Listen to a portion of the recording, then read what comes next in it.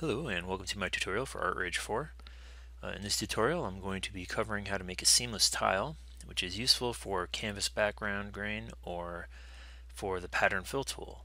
I'll actually be using the pattern fill tool for this tutorial along with the clone tool. Alright, before we begin we want to make sure that our canvas size is the exact size of the image that we're going to be creating the tile from. So what I'm going to have you do is go up to File and then import the image file. Okay, don't use import image file to layer. That's not going to work for us. We want to use import image file. Go ahead and browse your way to whatever texture you're going to use and then click open, and you can see that the canvas resizes to the exact fit of the image that you have. Okay, so here's my image. That's what I'm going to be using for a tile.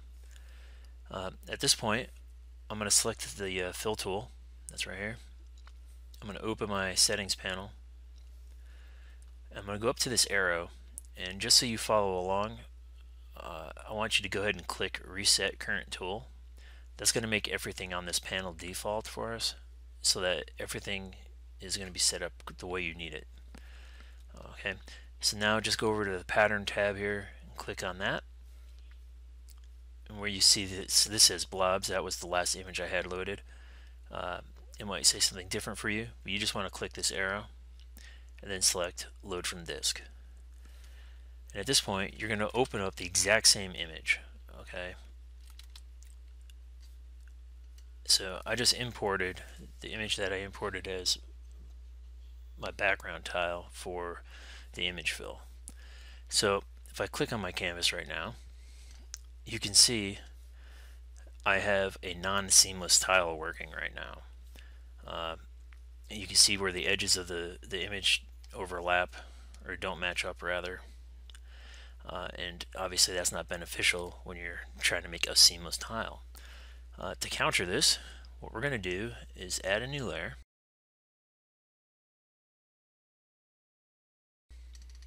Okay, you just click that plus sign, puts a new layer up there.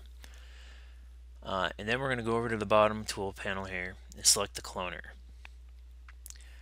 And again, I'm going to have you go up to that arrow on the settings panel and select Reset Current Tool, just to make sure that we're starting at the same base. And it looks like everything is selected as we need. I'm going to turn off autoflow. You don't have to do that though, I just prefer that. Okay, now for those of you who haven't used the cloner tool yet, you may want to watch my video on how to use the cloner tool, because I'm not going to go ahead and cover all of this for that. So if you haven't, go ahead and watch that, pause this video, come back to it. Okay. For the rest of us, we're just going to go ahead and set our cloning point, and I'm doing that just by holding Alt and clicking right where my cursor is here, and you can see it put the dot down for my cloning area. Now I'm going to put my pen down right on this edge in the center for the horizontal, and then start cloning. And you can see that I'm just pulling the information from the upper top area and bringing it down here and getting rid of that seam for us. I'm just going to do that randomly all the way across. Then I'm going to do the same for the top. So I'm just going to replace my point up here by holding Alt and tapping.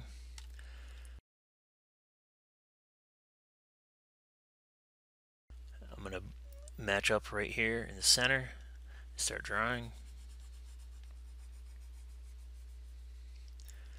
Okay, and there I go.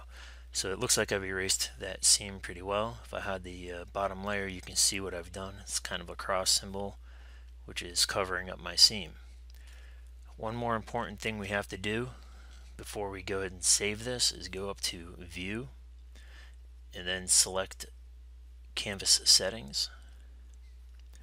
And on this panel you'll see canvas lighting. You want to turn that off. And again, I don't want to really get into that because it basically involves ArtRage's 3D lighting factor, but it's going to throw things off if we have it on. So you want to make sure that that's turned off at this point.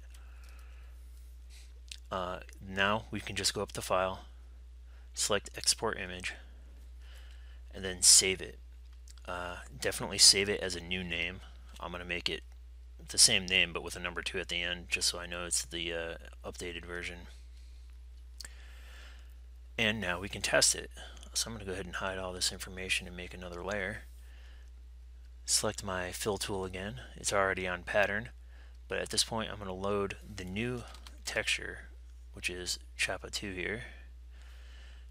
Open that up, and now if I click on my screen, no more seams. And that's all there is to it. One seamless tile for use as your pattern fill or for your canvas texture. Okay, hope it helps.